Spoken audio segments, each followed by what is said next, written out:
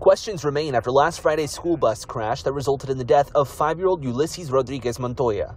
Investigators say a concrete truck crashed into the bus, which was carrying 44 pre-kindergarten students returning from a field trip. The investigation is still going on, so there's no final word on liability at this point, but that hasn't stopped parents from asking questions. Me personally, I don't like the idea of the no seatbelts. We spoke with Dr. Eric Wright, the superintendent of Hays CISD, and asked him about the bus, which we know didn't have any seatbelts. What decision-making goes behind who gets what bus? So the bus that was used was actually a regular route bus. It wasn't a spare bus, and the driver is the regular driver for Tom Green Elementary and the pre-K classes.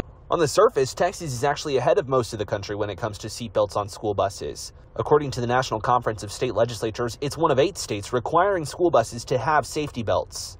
But Texas carves out a couple of exceptions. The law notably does not apply to buses purchased that are 2017 models or older, or if the Board of Trustees votes and determines that the district's budget can't afford buses with seatbelts.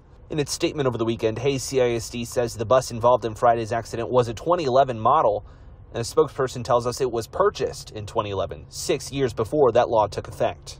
You could try to make an argument that the school district should be held responsible for putting these kids on the bus without seatbelts. For everybody to try to put blame on this one issue, when they should be putting it on the driver of the concrete truck, kind of is baffling to me.